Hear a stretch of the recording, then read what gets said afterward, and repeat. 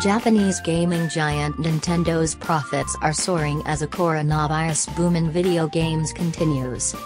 The industry has been enjoying runaway sales during the pandemic as lockdowns and restrictions on movement have left many looking for entertainment.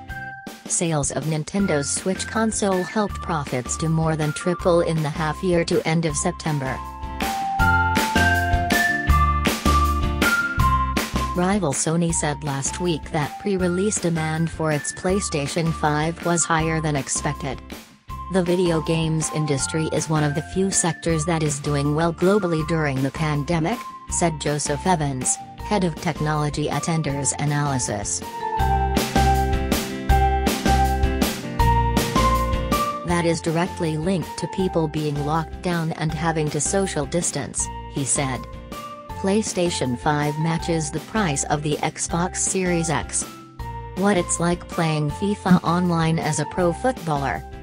Global industry sales have topped $10 billion, £7.6 billion, each month since March, with sales growing each month, he said.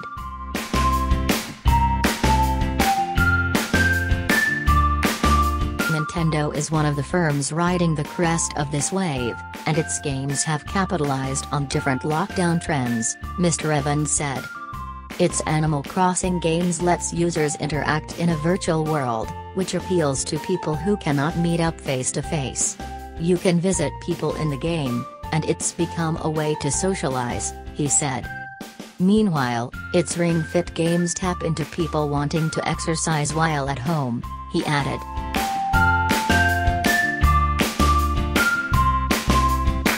The big seller for Nintendo in terms of hardware was its Switch consoles, where it sold 12.5 million units in its first half. Switch software sales also soared, with Animal Crossing: New Horizons shifting 14.27 million units. This contributed significantly to the overall growth in software sales and drove hardware sales, Nintendo said.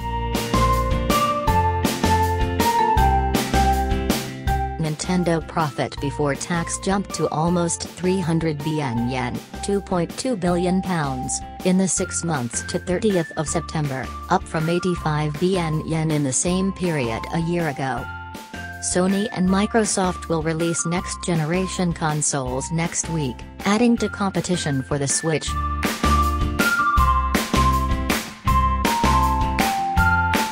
However, Nintendo raised its forecast for Switch sales in the year ending March 2021. It now expects to sell 24 million consoles, up 26% from a previous forecast of 19 million. UK gaming. The games industry in the UK has also proved resilient in the face of the pandemic, according to industry body UK Interactive Entertainment. It said in July that almost half of UK gaming companies reported an increase or significant increase in revenues, while under a fifth were using the furlough scheme at the time.